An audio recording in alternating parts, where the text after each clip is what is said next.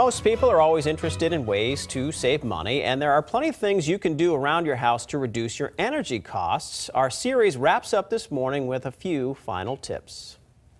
Remember, one of the keys is simply stopping the movement of air. Air can flow around light switches and outlets on walls around the perimeter of your home, but insulating back covers can help reduce that problem.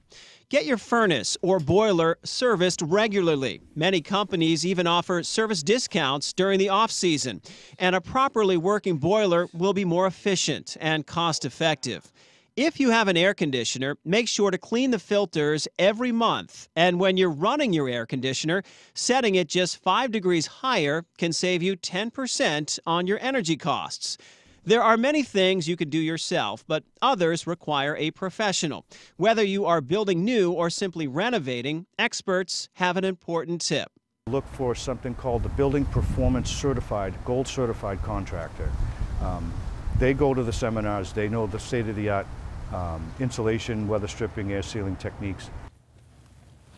And to review all of the tips and ideas we have covered as part of our series this month, head on over to our website, WMUR.com.